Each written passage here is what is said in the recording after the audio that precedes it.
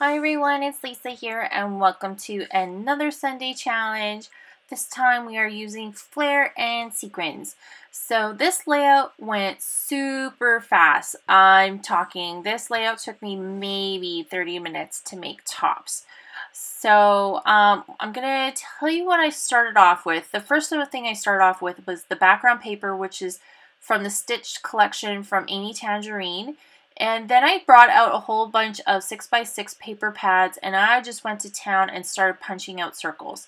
So I have a 3-inch punch, a 1 3/4, 1 1/4, 1 1/2, 1 inch, and I just punched a whole bunch of different pieces of pattern paper. Some is from the +1 collection, some is from some Amy Tan and some, or from some Maggie Holmes, and then some is from the Chamel line.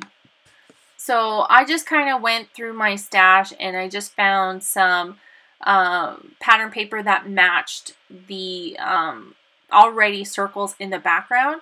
So I'm just kind of overlaying a whole bunch of, pattern paper all over the place.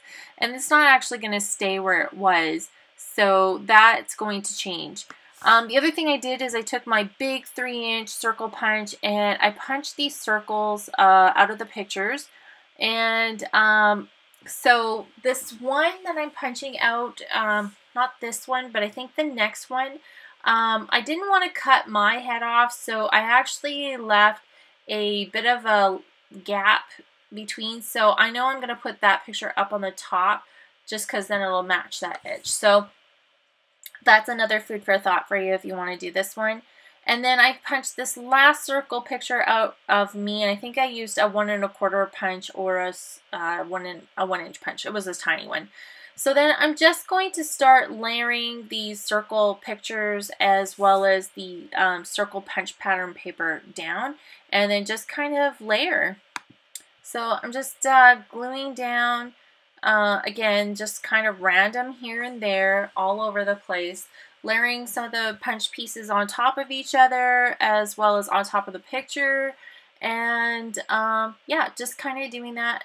And so not really any rhyme or reason to this. That's why this layout took so little time. It's just more or less just punching the circles and then just kind of layering them around. So again, just layering them up.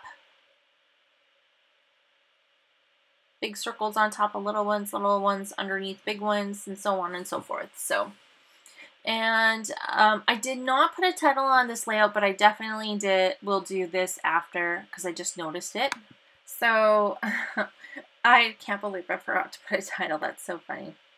So anyway, I'm looking for some Flair, and I had just purged my room, which I have a video up, so make sure you check that out. But yeah, I purged a whole bunch, so I don't have as much Flair as I thought I did. But basically, I'm just going through trying to find some Flair that matches the layout, the colors, and kind of, symbols and such. So I'm just layering pieces all over, kind of on top of circles, and as well as, just kind of off on their own. So just kind of keep the whole vibe of the layout the same. And then I'm going to add some sequins on top of this as well. So I think the next thing what I'm going to do is I'm actually going to go around the circles and do my journaling.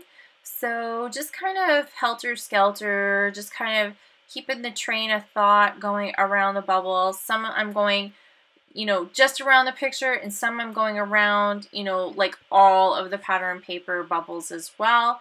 So that just kind of helps make your eye feel like that's all cohesive. So again, just kind of as I go, just turning the page so that it's easier for your hand to kind of follow. And then I'm just, again, following, my journaling around. I didn't come around the whole back side of the photo, like around that whole pattern paper, but that's okay. I liked how it just kind of finished off at that one little black bubble.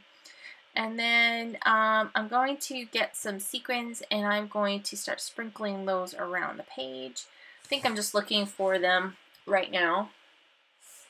So I don't have a lot of sequins. Again, I purged my room, so I don't have a lot. So I just dumped this baggie out, and I think I got this from Studio Calico forever ago.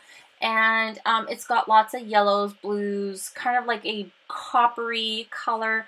I pulled the green ones out just because I didn't have any green in this particular layout, so I didn't use them. And so yeah, just kind of adding some glossy accents, sticking them down on top, and then that is pretty much the layout. So make sure you check out Sandra's channel, and I'll put links for everything below.